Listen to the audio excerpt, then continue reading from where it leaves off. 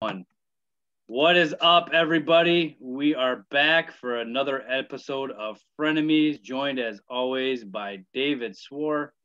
I am DJ Cox, and David, we are rolling through the 30-team previews. This has been a lot of fun so far. We just got done with the Seattle Mariners, and today we turn our attention to the Philadelphia Phillies, David.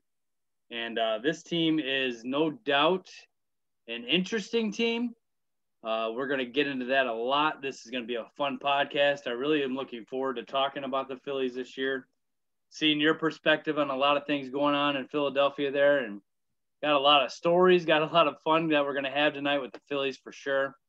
So, David, why don't you kick us off here and talk about the 2020 Phillies and what they did last year? What a weird year. I think of all the previews that we've had, this is the craziest preview of them all. They had just such a weird season last year. The Phillies came in with really high expectations. They signed Joe Girardi to be their manager, former World Series champion with the Yankees. Of course, they have Bryce Harper. They signed Zach Wheeler. They have Aaron Nola. They signed Andrew McCutchen the year before that, I believe. So, I mean, really high expectations. And in a lot of ways, DJ, they met those expectations. That's the strange thing about this team. So they were 28-32, 7 games back out of first place. They actually went into the last day of the season still able to make the playoffs. They needed to win. The Giants and Brewers needed to lose, which they both did. But the Phillies got shut out by the Rays 5-0. And missed the playoffs. So it's just a strange season. They were 6th in the league in batting, 6th in homers, 4th in runs. So the team really hit. But they were next to last in ERA, which is crazy when you see that Aaron Nola had a 3.28 ERA, Zach Wheeler had a 2.92 ERA, and Zach Eflin had a 3.97 ERA. And so the back end of the rotation was a problem. But more than that, they had one of the worst bullpens in MLB history. And, DJ, just to be honest, this boggles my mind because you can say a lot of things about Joe Girardi, but the man knows how to manage a bullpen. And so this just blows my mind.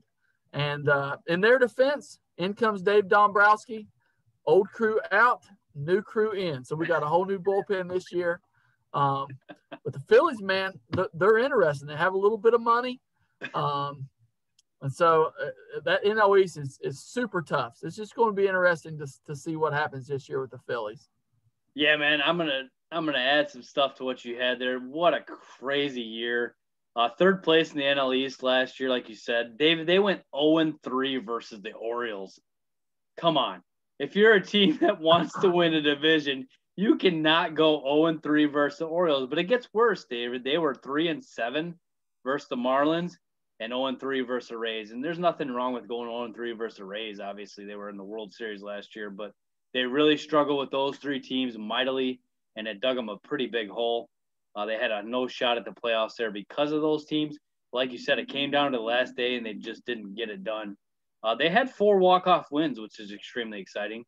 Didi Gregorius led the team with 40 ribbies. Bryce had 13 homers. Alec Baum, 338. 338. We pronounce it Alec Baum, David. Are we going to do that the whole show? Is that how we do it? Or is it Bohm? I think it pronounced both ways. Yeah. I have too. Baum I don't sounds know. way cool. Yeah, it does. I want to call him Baum so bad. Like it's Bohm. So Phillies fans, feel free to comment and tell us what kind of idiots we are not pronouncing Alec Baum. He just won the Rookie of the Year. Pretty much. So I don't know why we can't even say his name right. But Harper had a 420 on base percentage, which is off the charts. You look at his batting average; it's not so great, but that man walks so much, man. We already talked about the pitching staff a little bit, and David, that was Joe Girardi's first season with the Phillies, as you said, and only his second losing season ever. He was with the Yankees forever and had all those winning teams. The 2006 Marlins, the one season he was there, was the last time he had gone through a losing season. So I'm sure that did not sit well with him at all. So he struggled with that very mightily, I'm sure. The Phillies should have been better, let's just be honest. at least 500. They always hover around that 500 mark. They can't get around it. But it didn't happen. The top prospect, Spencer Howard, did make his debut in 2020 as well, which he struggled mightily, but he's a pretty good prospect for them in the future. The bullpen, like you said, just trash. Historically, the second worst bullpen of all time to another Phillies team from like the 20s, I believe. So it's over 7 ERA was the Phillies bullpen, which just completely baffles me. In comes Dombrowski and Sam Fuld, former Chicago Cub, to be the GM and fix things, David. And so fix they did. Let's go over the key additions for this team coming into 2021, David. And Brad Miller has joined the team. He's an infielder and outfielder. Matt Moore, starting pitcher. That's an interesting one. We'll have to talk about it a little bit. Archie Bradley comes in. 3 dominant reliever seasons for him, including 2020 where he had a 1.17 ERA. Jose Alvarado also comes in. He's a stud. 2018, 80 Ks and 64 innings pitched. Brandon Kinsler comes in, who ended up being the Marlins closer in the playoffs last year, David. Tony Watson from the Giants had a 2.80 career ERA. Is coming in. Chase Anderson, another reliever. Jeff Mathis, the catcher. Travis Jankowski joins the team. Matt Joyce is back with the team. Ivan Nova is also on the team now. Hector Rondon is another reliever added. And so is Neftali Feliz, another reliever. So, David, there's a theme here, and it's called relievers. So Sam Fuld's main job was to fix that bullpen, and he did. So what do you think of all the additions they did? I love the bullpen additions. The fact that they got Brandon Kinsler on a minor league deal, it just blows my mind. Are you kidding me? This goes to show you, we talked about the Mariners in the last podcast and how much they needed bullpen help. Here's a guy who was a really good closer last year for the Marlins that could have been had on a minor league deal. What are you doing, Mariners? But a lot of these additions were just awesome. Jose Alvarado, Tony Watson, Archie Bradley have all been good relievers. Hector Rondon. And so I love it, DJ. Now, what I don't understand is the back end of this rotation. Obviously, Spencer Howard is probably going to be holding down one of those spots, and I understand that. I think they gave Matt Moore a major league deal. And so someone's going to have to explain that one to me. I know he was a big prospect in the past, had a couple decent seasons, but his last year was 2019. He only had 2 appearances, and I think he got hurt out all of 2020. I don't get that one, DJ. What do you think about it? Yeah, I'm completely baffled by the Matt Moore move. To be honest with you, when I heard the Phillies signed Matt Moore, I was like, Matt Moore, like who is? Don't tell me that's the former Rays prospect stud that was good like 6 years ago. Sure enough, man, it was him, and he was over in Japan last year, I believe, David, and came back over this year from his Japan deal, and he's penciled in at the 5 spot. So I don't know. We'll get into that a little bit here, but maybe they know something. I mean, in Japan, you got plenty of opportunity to scout these guys. And I do realize guys find it over there. We could name all kinds of guys. And so I didn't realize that he was in Japan last year. So again, maybe they know something we don't. Sam Fuld is a smart guy. That's for sure. And again, I like a lot of these other additions. So I'm going to hold out hope that maybe Matt Moore can be a good number 4, number 5, an innings eater. Again, Chase Anderson was the other guy they signed for the back end of that rotation, along with Ivan Nova. Chase Anderson has had his moments, but was terrible last year as well. Same with Ivan Nova. I just would have liked to have seen them sign one more really, established guy. I like it too. I'm going to go with you on this. All those relievers, I think, are the key here. Normally, we just pick one guy who the key addition is. I think you have to go with the whole group here, David, because a historically bad bullpen needs a historically significant revamp, and that's what Sam Fuld did. He saw the problem, and he, to his credit, man, he went after it, and that was his main thing this offseason, is to try to fix that, because this team is really good and got a lot of potential, and so that was the one thing he needed to fix, and we'll see if he did or not. So the key losses, and there's a few here I'll run through real quick, and then you can give me your biggest key loss for the Phillies. They lost Cole Irvin to the A's, Trevor Kelly to the Cubs, Austin Davis to the Pirates, Garrett Clevenger goes to the Dodgers. Phil Gosselin to the Angels. Jay Bruce goes to your Yankees. Jake Arrieta goes to my Cubs. Tommy Hunter to the Mets. Blake Parker to the Indians. Adam Morgan also goes to the Cubs. Brandon Workman to the Cubs as well. Heath Embry to the Indians. David Phelps to the Blue Jays. Nick Pivetta to the Red Sox. And McClain went to the Yankees. So let's see here. Jake Arrieta, I just want to give a little love to real quick. Man, getting him back for the Cubs is awesome. He went 22 and 23 in Philly, which is okay, obviously. 4 and 5 for them. He was there for 4 or 5 years. No, maybe not 4 or 5 years, but 3 years, I believe. So they'll miss him a little bit. I think he's the guy that they're going to miss more than anybody out of the guys I mentioned anyways. Not a huge loss. He wasn't very good in Philly, let's just be honest. I'm not going to sugarcoat that at all. He was awesome with the Cubs and just did not live up to the potential there. And I know he gets his arm worked on by one of my friend's kids. They both go get their arms worked on by the same guy. And I guess Jake mentions a lot how he hated the fans in Philadelphia. And sorry, Phillies fans, for bringing it up to you guys, but he did not like you. And David, let's just be honest, man. If you don't perform in Philadelphia, you will hear about it. Let's just say that. And I always go back to when J.D. Drew was drafted, and he did not want to go to the Phillies. And the Phillies fans would throw batteries at him when he was out in the outfield. Man, these guys are relentless in Philadelphia, man. You do not want to wear a different team's jersey when you go into the Philadelphia Phillies field. That is one of the things like Yankee Stadium you just do not do. So, I love it. Yeah, there are some relentless fans, man. It's crazy. So, out of all those guys that they lost, do you think there's any significant ones, or do you think there's nothing really that bad there to lose? Nothing to see here. I will say this, just for the record, Jay Bruce is mashing in Yankees camp. I honestly, I think he's going to get that last roster spot, which is weird because when they signed him, I thought, well, how strange is that? They kind of had a couple guys already penciled in there that were, had done well for him. Mike Tauchman, especially, and it looks like he's going to lose his job. Jay Bruce is again just mashing in Yankees camp. So I just want to throw that out there. But the other guys that they lost, I don't think they're really going to miss any of those guys. They replaced that bullpen, the guys that they lost, with a bunch of good quality guys. And so I think they upgraded the team, DJ, to be honest with you, overall this offseason. Like I said, I wish there was a couple things they would have done different. At one point, it looked like that the Phillies weren't going to spend any money. And I guess Dave Dombrowski cast that spell that he always casts on teams. And suddenly, Real Muto gets signed. Didi Gregorius is coming back. And they made a few additions. So good for them, man. I like the Phillies. They're an interesting team.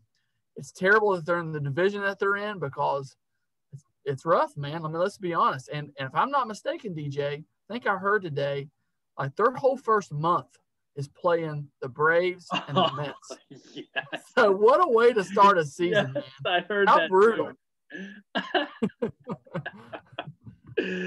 Yeah, that's a tough schedule. But then if you think about it, the whole East is going to have that similar of a schedule too. They're going to be in the same kind of boat, but you don't want to draw the Braves about 10 times in the month of April, which is what they're about to get. So that's a very good point on your end. So David, let's transition to the projected lineup. Give us what you got for the Phillies lineup.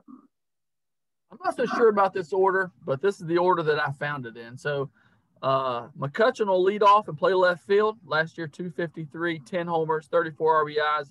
I love Andrew McCutchen. I loved him with the Yankees. I wanted them so bad to re-sign him, and it didn't happen.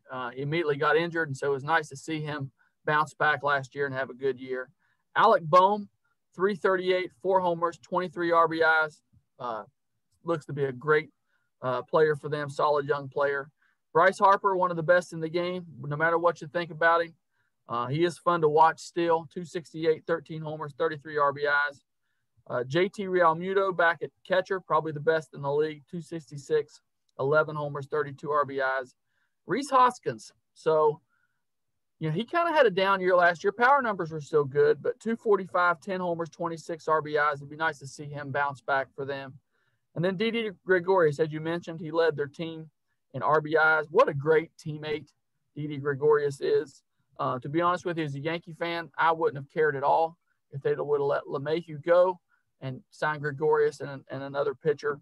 That was kind of my plan if they couldn't sign LeMahieu, who I'm happy to have back, by the way. But I love D.D. Gregorius. Gene Segura at second, 266, 7 homers, 25 RBIs. And I have Scott Kingery in center field, who had a terrible year last year, 159, 3 homers, 6 RBIs. Long been a top prospect.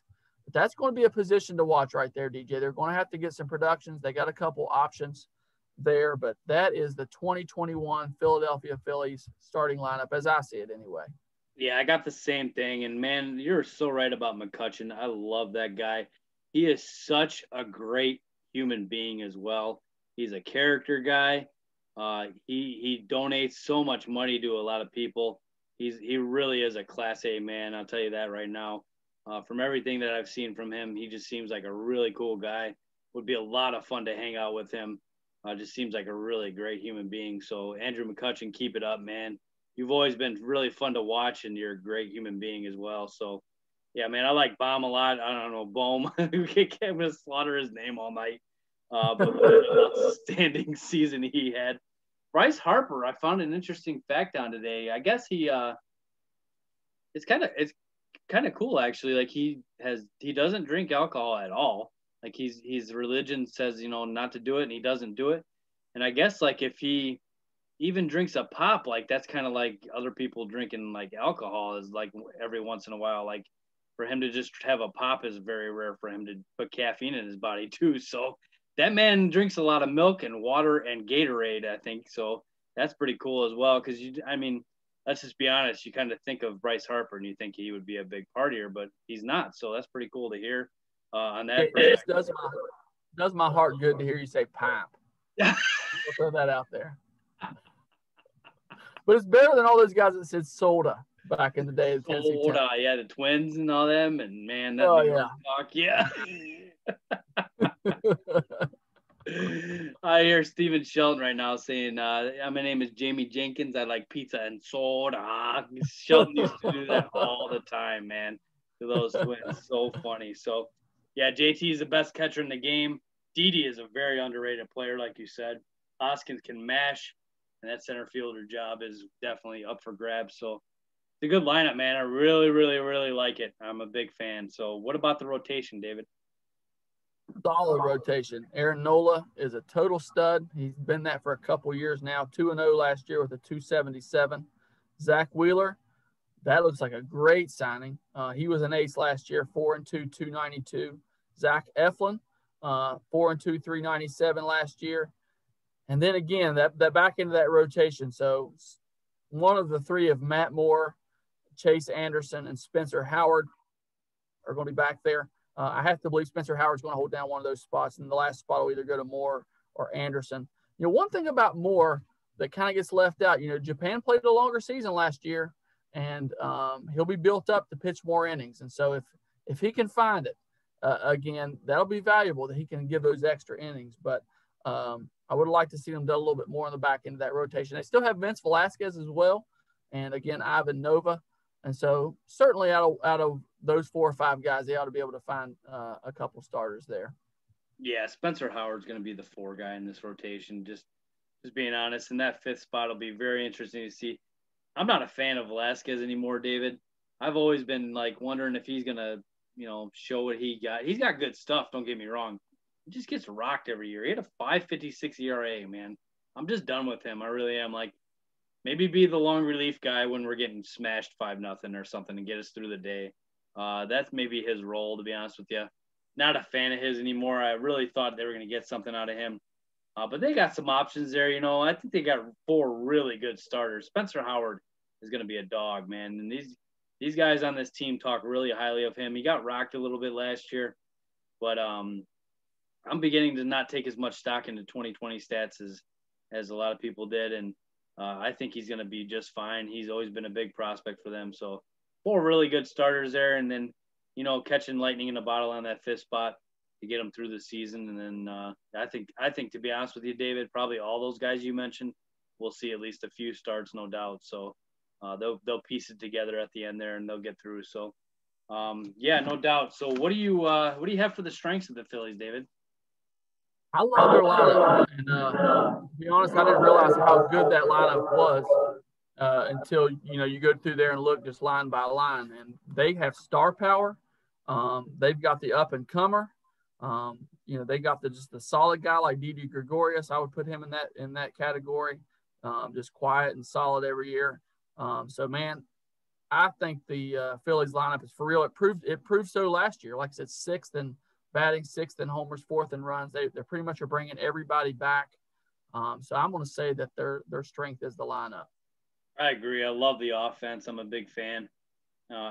It hasn't really changed from last year either. They pretty much got the same guys rolling out there offensively that they did last year. So this is a very similar lineup from the 2020 team that produced very well, like you mentioned the numbers there. I'm a big fan of it, and I'll add the top end of the rotation to that too. I really like the top three. I really like all four, to be honest with you, with Howard there. I'm a big fan. So, man, these guys got a shot at the playoffs. They really do. I believe that. The NL East has a very deep feel to it this year. This is the best division in baseball. I truly believe that from top to bottom. So they've got their hands full from that perspective, but they're right there. They can contend. They can do it.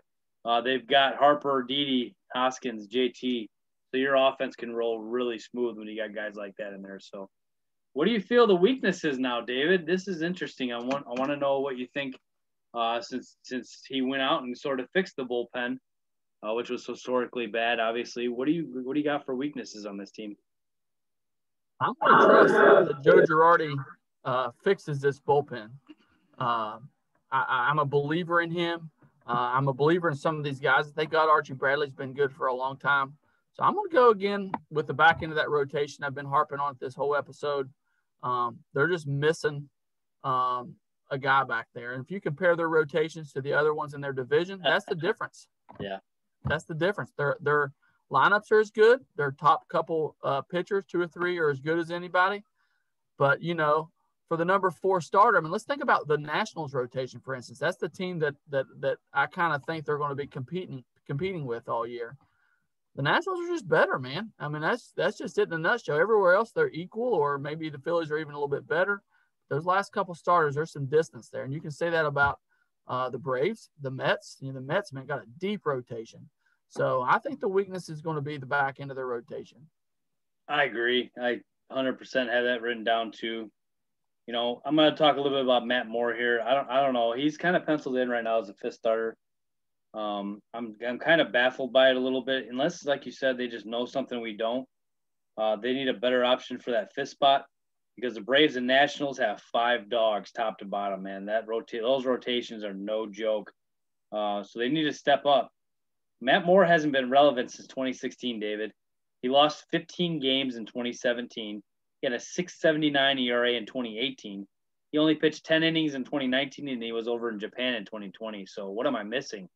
Like, I don't get it. Like, did he all of a sudden find it? You know what, David?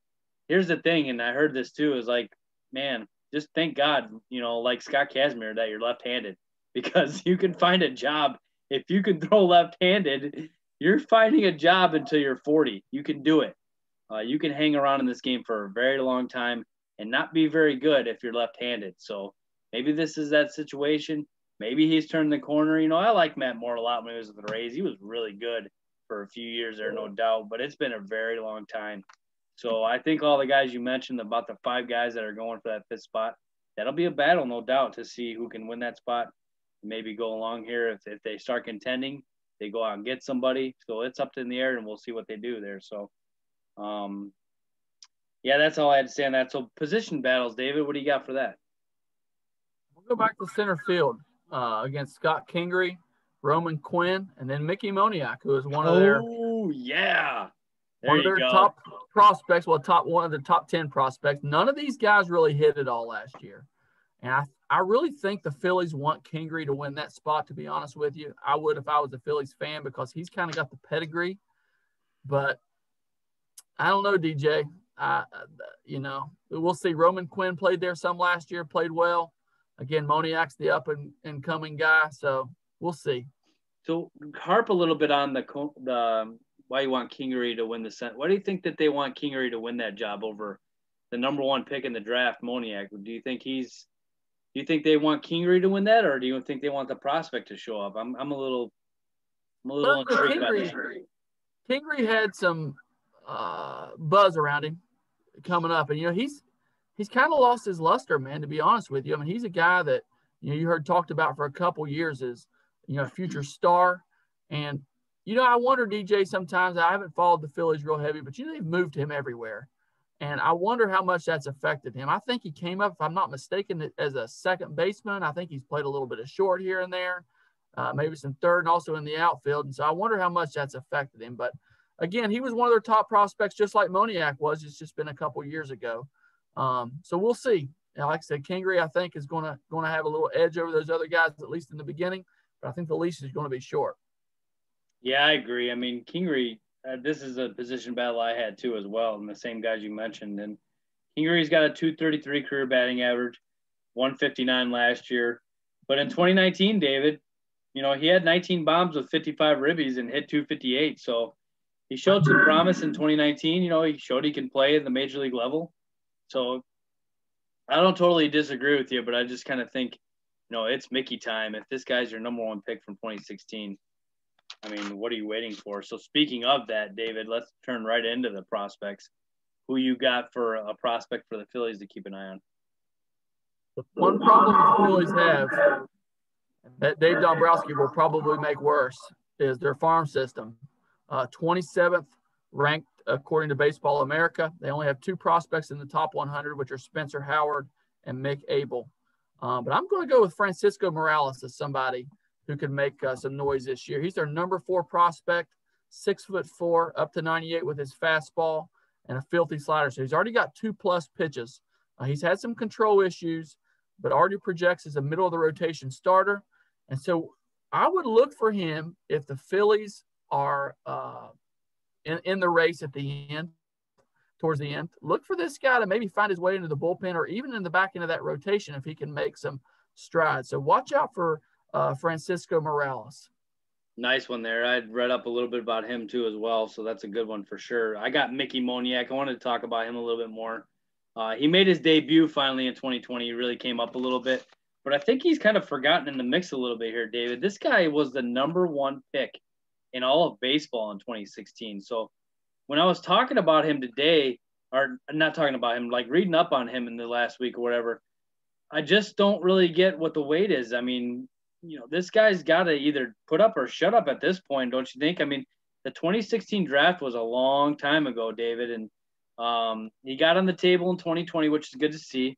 But let's see what he's made of. Girardi has liked what he's done so far in camp. He's already been, praising him big time for what he's seen. He hit 2 monster bombs off your Yankees in spring training, which isn't hard to do. But, he did impress with 2 monster homers in one of the games that recently. So he's starting to show Girardi what he's made of a little bit here. And he's 6'2", 195. He plays left field, center field. He bats left. He throws right. He's 22 years old from California, and he made his debut last year on September 16th. So he barely came up. That's why I kind of have him as a prospect. Some people, to be honest with you, David, I didn't even know he came up. I kind of was like, oh, he came up last year. But obviously that was just for a few days there, 2 weeks towards the end of the season, that he kind of showed his face a little bit, made his debut, got that out of the way. A 22-year-old number 1 pick, David, I mean, what are we waiting for? I mean, is he going to do it or is he not? Like, that's kind of what I'm wondering here is why are we not going to play him and give him a shot? This is something that Phillies fans know, too. They know he's the number 1 pick in the draft, and if he doesn't play well, that poor human being, he will never hear the end of it in Philadelphia. But, it's time to see what he's made of, and I think this might be the year, David. I really do. I agree with you, DJ. I actually didn't even realize he was a number 1 pick, so that's a great point.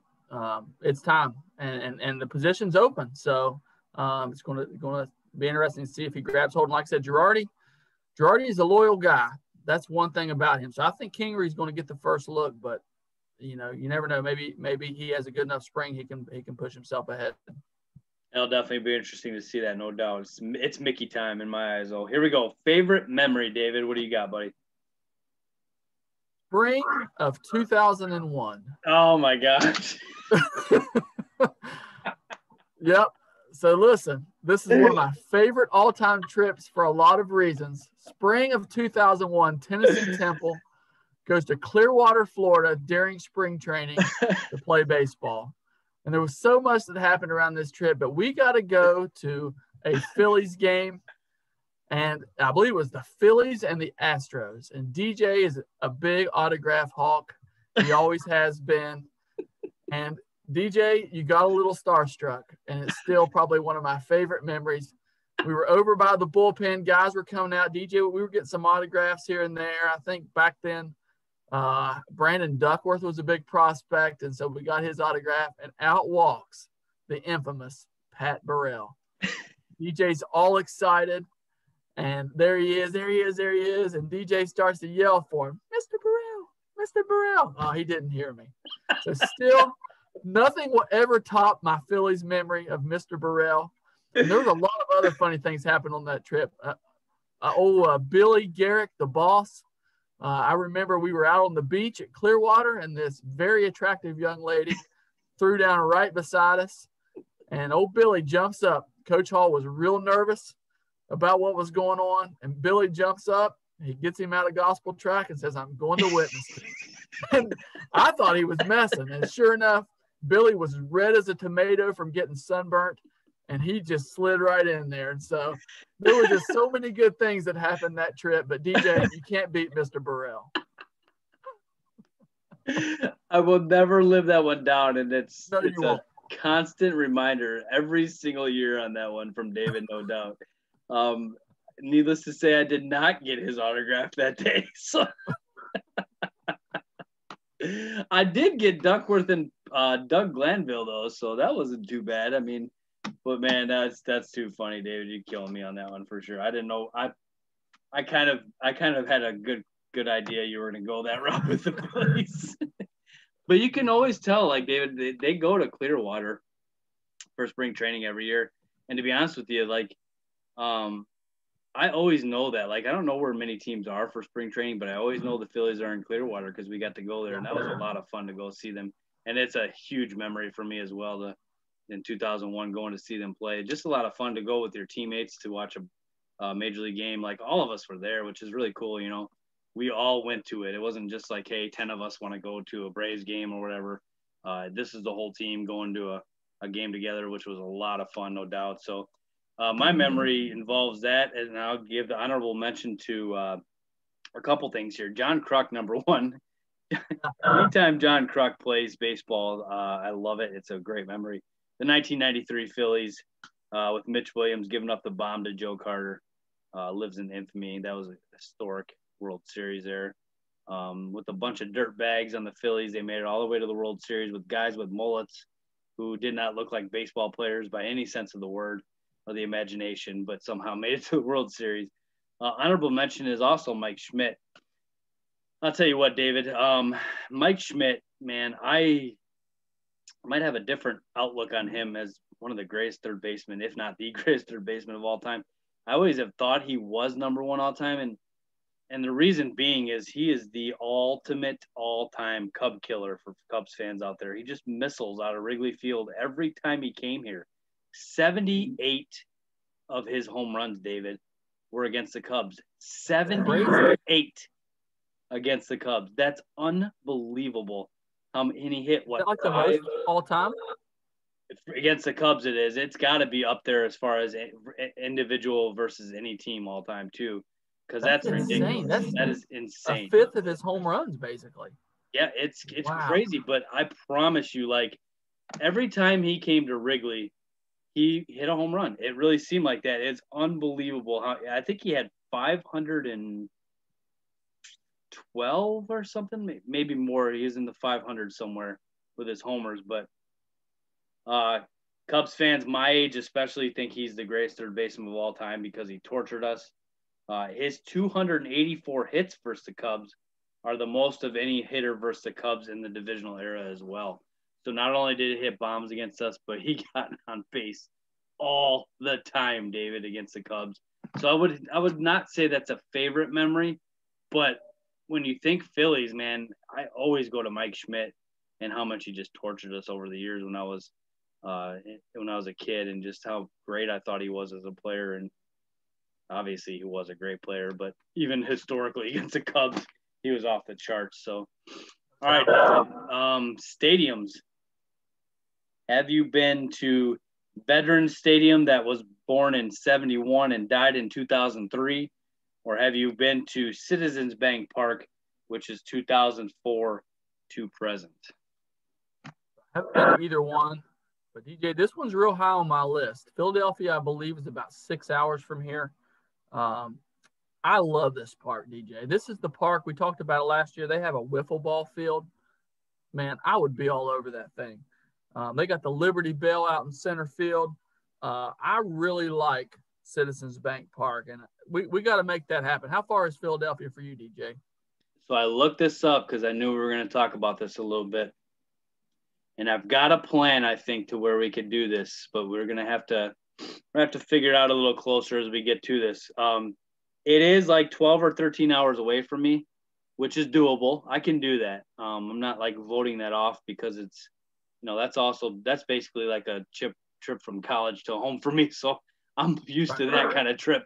But that field looks awesome. I'd love to go for sure.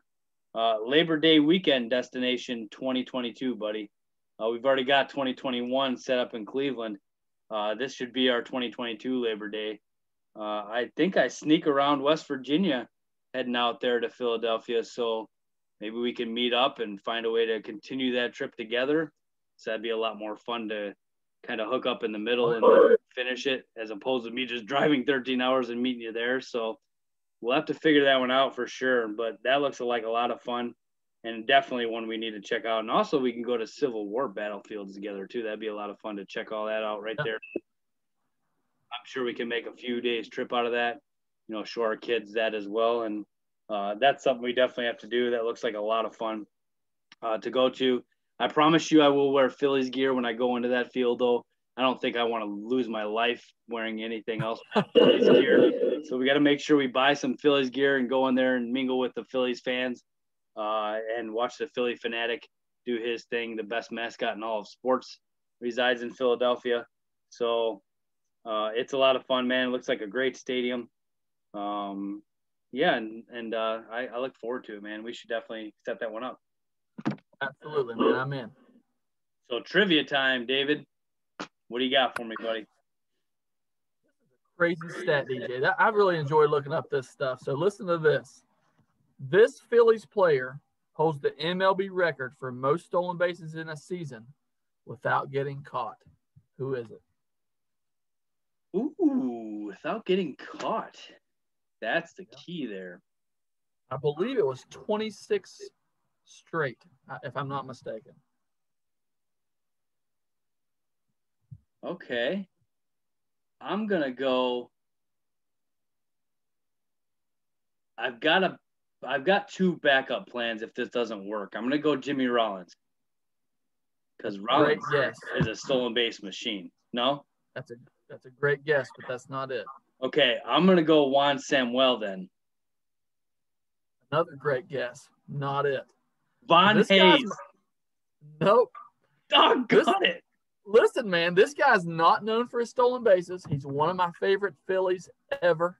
Matt Kearns knows I used to have a man crush on this guy. It's my boy Chase Utley, man. Chase Utley. Yes. What a great baseball player. Just all around, good fielder, good hitter.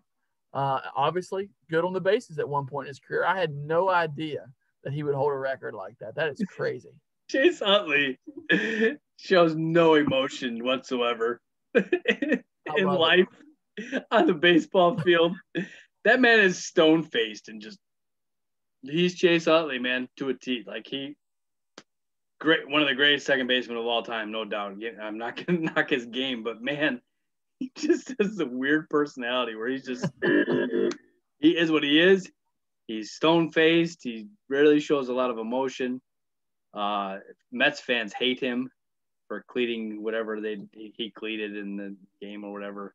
But Chase Utley, man, That's a good one. What was the 26 stolen bases without getting I caught? believe it's either 26 or 23 straight stolen bases without getting caught. Yeah, Matt. Matt, I got the Whit Merrifield crush. This one here, Chase Utley crush. Yeah, it's pretty disgusting, actually. So, David, my trivia question to you is: how many World Series titles have the Philadelphia, any type of Phillies team, won over the years? Are we considering the Philadelphia A's? Are we putting in the Oakland category or in the Philadelphia Phillies categories? Philadelphia Phillies category. That's going to be a tough one for me to answer. I'm going to go with 4. 4 is incorrect. There is only 2, and they're both in our lifetime. The first one was 1980 when me and you were in diapers, and the second one is 2008 with the Utley team that we mentioned in Rollins and the boys when they pulled it off. Ryan Howard, Cole Hamels, and the gang there with 2008. So only 2 titles in their historic franchise, which is kind of surprising, actually. When I looked this up, I thought it would be more. I would have guessed 4. I'm not going to lie to you, so I won't hound you too bad on missing this one. But we both failed that trivia. Huh? I knew those 2. Yeah. And they were close. Remember the walk-off? Again, you referenced it, the walk-off with Joe Carter. So they were close to number 3. They had the closer on the mound. And Joe Carter walked it off. So yes. Very one of the Very best close World on Series that of our lifetime. Yeah, it really was. That was a historic one. A lot of fun. When we had the crazy league year last year where there was no baseball for a while, you get to see a lot of old games, and that was definitely one that was rewatched, is that Blue Jays Phillies game, no doubt. So, David, here's an interesting one. I'm looking forward to hearing what you got here for predicted finish in the NL East. What do you got for the Phillies? This is brutal, DJ. So I looked at a bunch of predictions. I saw some predictions that had them winning the the NL East. And in that prediction, the crazy thing was, I can't remember who it was, but somebody that predicts a lot, that you hear about a lot. But they had the Braves either 3rd or 4th, and I just cannot see that. I think the Phillies are going to be 4th place, DJ. That's where I'm going to put them. Again, I look down these lineups, I look down these rotations, but I could see them being 1st. I could totally see it. I could see something happening and pushing them ahead. The Braves are just too good. They've been too good for too long. I just can't believe that they would pass them. I feel kind of the same way about the Mets. Again, I talked about they're just deeper in the rotation. The lineup, you couldn't say is any worse than the Phillies. So I'm going to have to put the Mets ahead of them. The one I was struggling with is the Nationals and the Marlins. I don't know what to think about the Marlins, DJ, but I put the Nationals ahead of them. But again, I can see that going a lot of different ways. What do you think? So this division we're gonna like completely scramble this division, I believe, when it's all said and done. I'm not gonna give away my full predicted NL East finish yet, but I'm gonna tell you that the Phillies are gonna finish in 3rd place in this division. I really like this team. I think they're really, really good. They're a deadline team where they can make themselves even greater.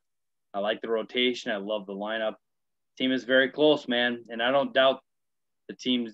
Some of these guys have them winning the division. I saw that too, and I don't knock that, man. I really don't. I'm a big fan of what they're doing in Philadelphia. I think they're very close. I think they could sneak into the playoffs. I'm not putting them in the playoffs. Since they are a 3rd place team, I got to say that they're not in my playoff pool. 6 teams are making the playoffs in each league this year. As it stands right now, they are not one of the 6 in my book.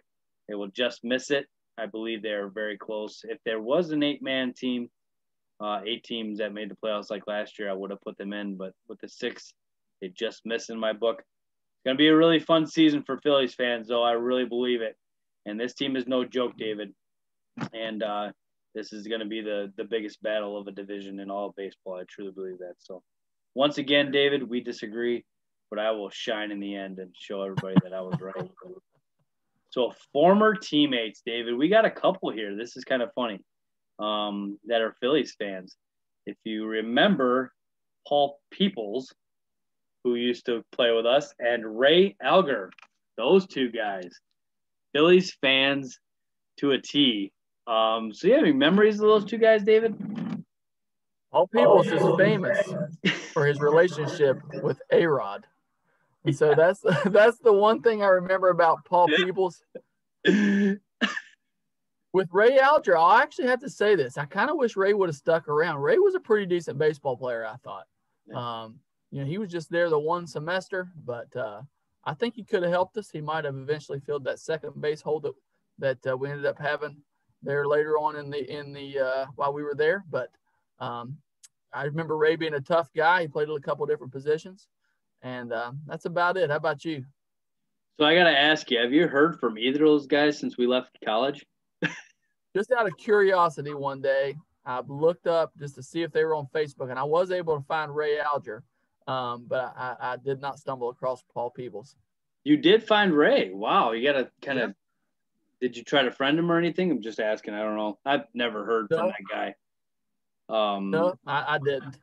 Maybe you can look that up, and we can try to get him on our Phillies podcast next year. So we'll try and get a hold of him somehow. Yeah, for real, because that'd be interesting to see, catch up with him. I do remember him getting de-pantsed in a pickup basketball game, so maybe that's why he kind of left. I forgot about that. Yes. His sweatpants went to his ankles, man. I don't know how that happened, but I just remember laughing my head off. And I'm not too sure he found that very funny, but Ray, that was pretty funny, man. But like you said, he could pitch. He could play second. I wish we had stuck around because we could have always used, the depth in pitching. With all the games we played, we could have used more arms, no doubt. I'm not really sure his whole story as to why he left or anything like that. But it'd be interesting to catch up with him and on a Phillies podcast or a summer podcast that we do. So we'll have to check out that Facebook, and you have to kind of show that to me later. But yeah, Paul Peoples. I'm gonna say A-Rod made it in our last two podcasts. Your favorite player of all time, David, and that just makes my night that he's been mentioned in both of these. But it was kind of very funny, David, because he would be literally in the hallway about 10 feet from us, and we'd be like, "Hey, Paul, we got to go do this or that," and he'd be like, "Hey guys, wait, I'm talking to A-Rod right now. I'll catch up with you in a minute." Like, Paul, you are not talking to A-Rod. Shut up. He supposedly was a high school teammate of his. I don't believe that either. No way. I think Paul was telling a lot of stories there. Paul, I love you, man. I'm just dogging your A-Rod stories. I think they were fiction. You still haven't proved it to me, so I still don't believe you. So I totally agree, by the way. Well, David, unless you got anything to add, that is the Phillies wrap up for us this year. Going to be a fun season in Philadelphia, man. I really like this team. I really like this division. This is going to be a great run, great chase to the playoffs. A lot of fun battles to watch here. It's Mickey time, Joe. Let's go get that boy in the lineup. And thanks to all you Phillies fans and all you baseball fans for checking in. Please subscribe to the Frenemies podcast on YouTube. Check us out. Give us some likes. And Phillies fans, give us some looks. And we'll wrap this one up, David. And it's been a pleasure as always. And good night, everybody.